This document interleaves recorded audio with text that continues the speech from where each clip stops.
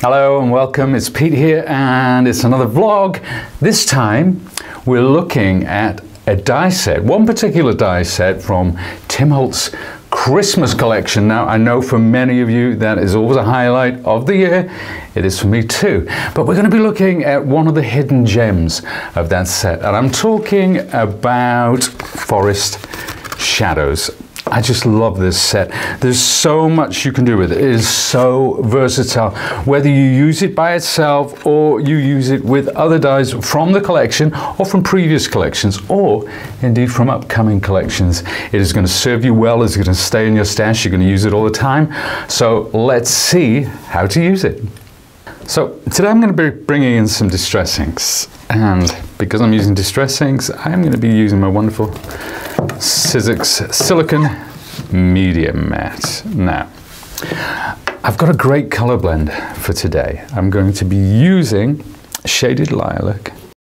I'm going to be using Wilted Violet. I'm going to be using Villainous Potion, and finally, Picked Raspberry. Now, the cards I showed earlier, they were mainly blues, but we're going purples, we're going with pinks as well, so it just gives it a slightly different vibe. And I want to start off with, there are two main dies from this collection, and you can use them independently, you can use them together, you can use one in front of the other, or indeed you can use the taller trees behind. There is also this wonderful die which cuts those lovely little stars as well. I'm going to be using this one for now, and what I'm going to do, let's take this, place it on there, and I'm just going to trim that to size. Now, normally it'd be okay to ink a piece of card this size, but I like to trim it so I know where these trees are going to end up. And I don't want to waste ink on a piece of card that's not going to get used. So there we have it. And I've got to remember to flip that over as well, because obviously the die is going to be face down. Now, we'll start off with Picked Raspberry. It's a lovely color, this. It sits in the middle of the reds, more towards the pink end of the spectrum. And I want to fade this towards the base, so I want to leave that bit white.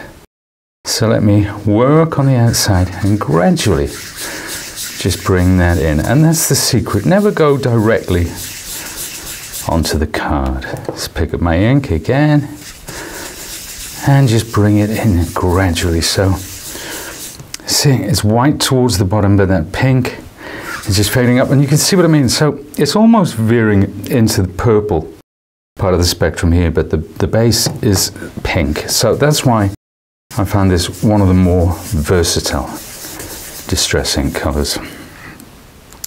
Now let's move to Wilted Violet, which is another favorite of mine. This is one of the brighter purple colors, and again, working on the outside, just bringing that in, and see how beautifully it blends with that Picked Raspberry. And you should really, try various blends and even unlikely ones and see where it leads you. You'd be surprised with the results, you really will.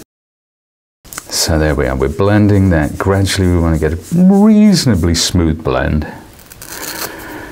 And then finally, I'm going to come in with the Villainous Potion. The Shaded Lilac I'm saving till later.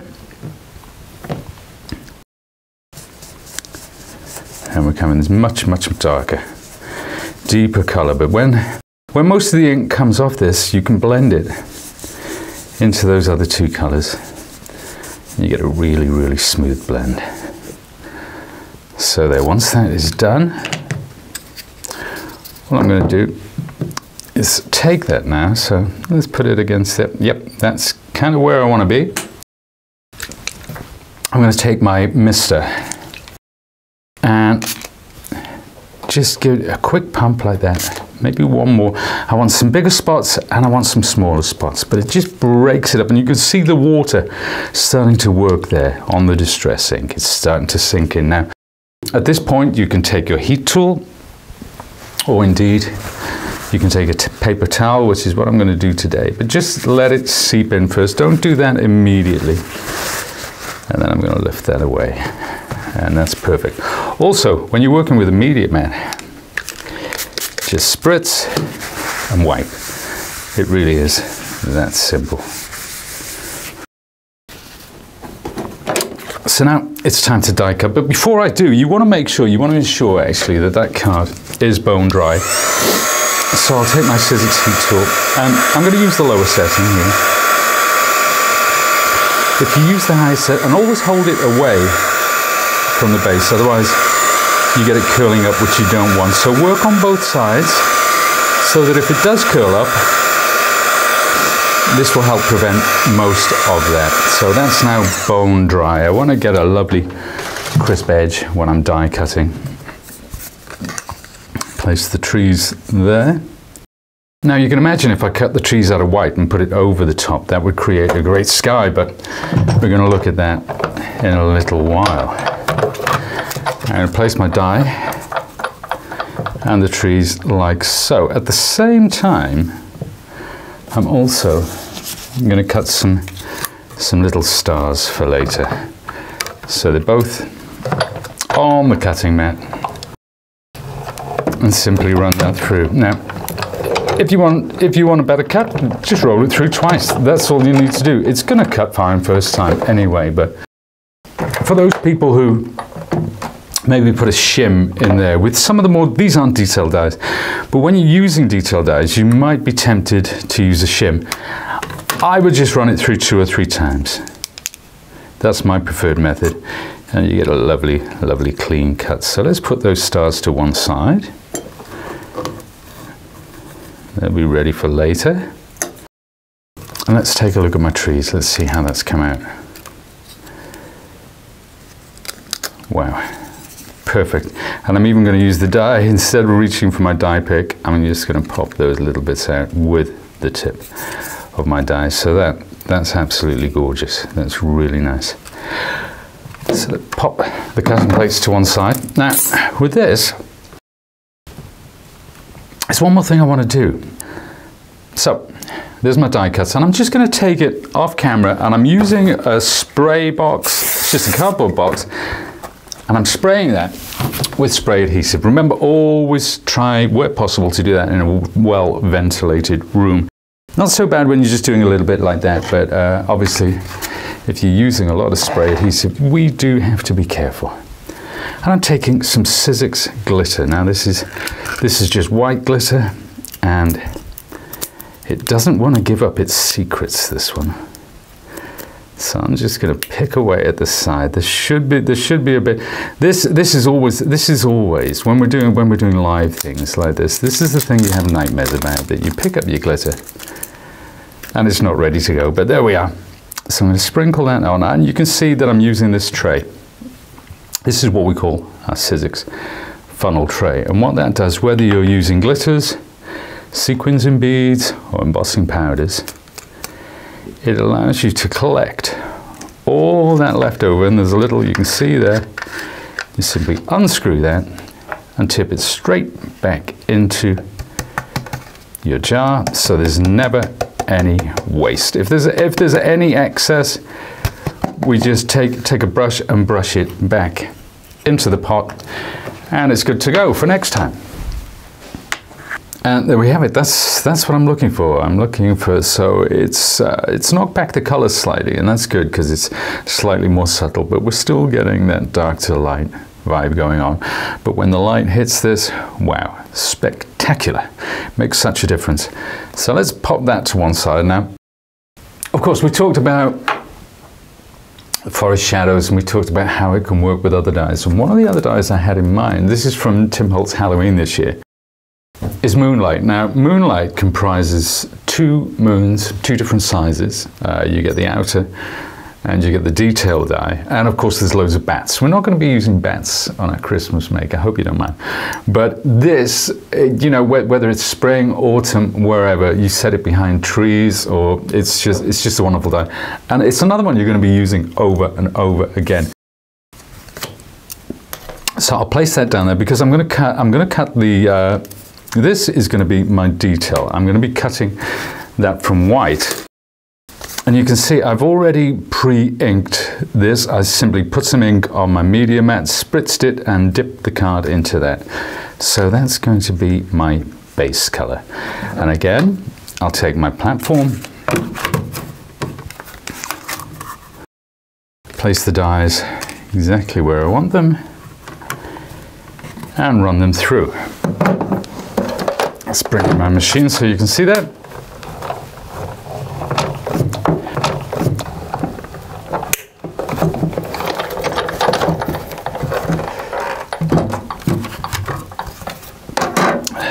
So that's the base. So the other one, the next one, the one with all the detail, this is going to just sit over the top of that. I'll just pop those little bits out with the end of my tweezers. Wow, really, really cool die, this. I think it's been a favorite of everybody because they can see the potential for this going forward. They can see that it's one that is going to pop up time and time again in all their makes all year round. So there we are. We'll put one on top of the other and just letting that pink come through. And of course, these are not round. They're not completely round. They're slightly offset. So you do need to get it in the right place. And that is going to sit behind our trees. But before we complete that, we need to create the background on our card. Now this is my base card today. You can see Winter Wishes printed at the bottom there. Use whatever stamp you prefer. And I'm gonna ink onto this, and I am gonna ink directly onto the card. I know what I said before about not going direct onto the card, but we have to be careful. We have to be subtle when we are doing that. And I'm gonna start with shaded lilac. So rather than use a blue, I'm very, very, very gentle.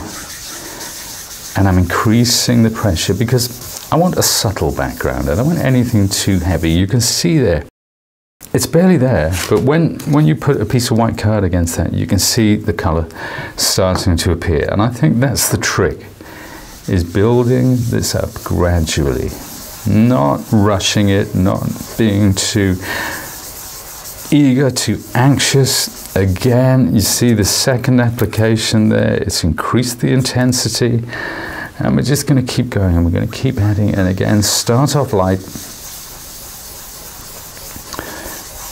and build it up. So let's move from the center now out towards the edges, and you can see because I'm starting off with the intensity on the middle, I can then fade that out.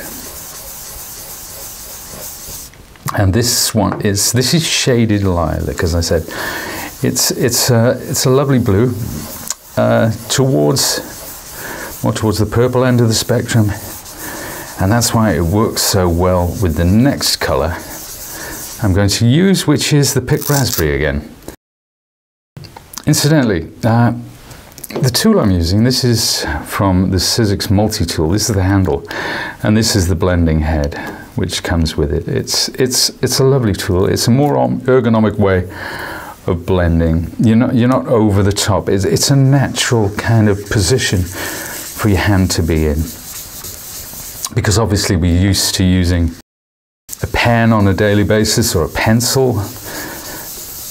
And this is kind of intuitive because it's the kind of thing we've been doing since we were children. So there we are, blending that together, and see how beautifully that blends and fades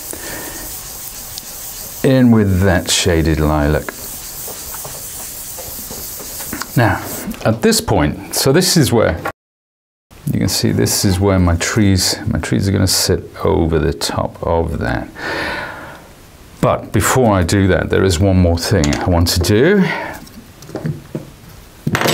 I'm going to take some water, but this time I'm going to spritz directly onto my media mat, like so. And I'm going to place this card face down, put my hand over it and lift. And you can see it's created that really cool mottled effect. It's completely random. You just don't know how that's going to end up. You really are in the lap of the gods with that one. But you know, it can throw up some really surprising results. And it just adds a little something quite different to just that blended effect. If I take, actually, let's dry that off. And then I'll come back in with my spritzer.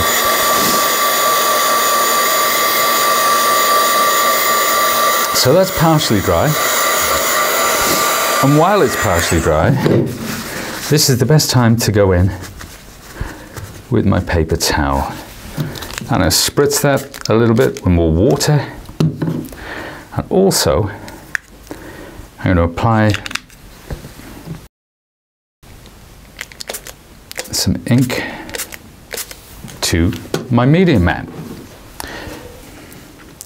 Now I'm going to pick up that ink, but I'm going to use a palette knife, and this comes from the Mixed Media set, which is an addition to a multi-tool. And this is one of the two palette knife heads. I'm going to take my card like that and just pick up a little on the end, and I'm going to flick that onto the card. It's a great way of controlling this technique, which would be otherwise random. It just helps you get the accuracy. So the more that you put on it, the bigger the splatters are going to be. And there we are. That's all I need. That's as far as I want to go. And again, we're using the media mat, so I simply wipe away any excess. And that's the background for my card. Now I'll just switch that out. See how easy it is to change the heads on this tool. It's really changed the way I work it. So we'll put that to one side for now. Now, of course, when you're using water on cardstock, it's inevitable that you're going to get this happening. But you don't have to worry about that, because what I do when I've got a project like this, obviously, sometimes I'll let it air dry, sometimes I will use my heat tool. But just by placing a book on the top of that, once it's dry, place a book on the top, and you'll find it flattens out perfectly. So don't despair if it starts to crease like that, because it's very, very easy to overcome. There's my base card. And remember, we've got three separate elements actually to attach here. The first of which being that moon. Now remember, we die cut the two parts of the moon, and that is going to sit somewhere like that. You can see why I didn't ink the top one. I want the contrast, I want that white coming through. And then next up, we want to place our lovely trees. But first things first, let's take some PVA, use whichever adhesive you prefer. We've all got our own favorites. So I'll pop the moon there. Now for the trees themselves, I'm going to use 3D foam pads. So just pop a couple there. You want at least 3 or 4 to make sure that this isn't going to move around. For the tall bits as well, you can trim these to size. Use the foam tape, it's absolutely ideal for that, but I've already cut some down to size for you here. So there we are. We want that around there, just above our sentiments. So we want that sitting proud. And then finally, if I apply some PVA to my media mat, which is so much easier for this application, I can take my lovely stars. Remember those stars that we cut earlier? I think I'll pop one there. So now with stars, I've got no real defined plan as to where I'm going to put them. I'm just seeing what feels right, the kind of balance that I'm looking for. So I like 2 together of different sizes like that. And maybe I'll take a medium-sized star and come out around there, and maybe one of the smaller ones. So again, we've got a variety of sizes, same shape, just different sizes. And I'm feeling that we need something in that area as well. So it is about getting that balance, but at the end of the day, it's whatever works for you. If it looks right, it is right. And there we are, that's our card almost done, but I want you to look at the contrast between that and this card. So that's this is the original. This is the one that I did earlier. And this is the one that we've just done. So very different, or slightly different colors, but a whole different vibe. There was one other thing that I just wanted to show you. Another way of using these before we move on. Now, remember the inked trees that I did? I've just done this background. And I'm going to die cut that with a large framelit circle. That's a Sizzix Framelits Die. I think there are 8 in this set, if I'm not much mistaken. It's probably the most used set in my stash, to be honest with you. I always go back to circles, you know, basic shapes. We'll wind that through. And there is one more cut, because even though that would be a great, serve as a great background, you could also cut a really cool moon out of that. But what I want to take is the second of the 3 dies, I should say, and I want to cut into it like so. Now I could cut one in white and just put it over the top. You can see it looks spectacular just there as the die itself, but I'm going to crop this down. I'll just make sure I get it in the right place. And in truth, again, there is no right or wrong. It's all very subjective. It's all entirely up to you. It's your creation at the end of the day. So don't let me tell you how to do it. We'll run that through like that. So again, if you want to go twice, you can. If you want peace of mind that you're going to get a perfect cut, that's not a problem, but once should be ample with these. There, wow. How about that? Just that by itself. And don't forget, we've got the other bits as well. You've got the trees there, but just by putting this like that above that sentiment, sometimes keeping it simple is what we need to do. That's all we need. And let me show you a good example of that here, done in blues. And you can see with the circle, I've inked around the bottom there. I've created a stencil and inked around the bottom to finish that off. It's entirely up to you, however you want to do that. But let's bring in some of the rest. Here's the one that we did earlier, and finally the card using both of these together. It's a really great set. As I said, very, very versatile.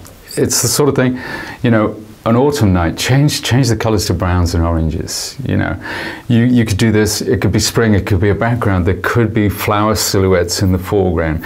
It's a great foundational piece. It's one you'll return to time and time again, and it's one I know that when Tim is thinking of his next collection, he will have this firmly in mind. It's one of those great die sets.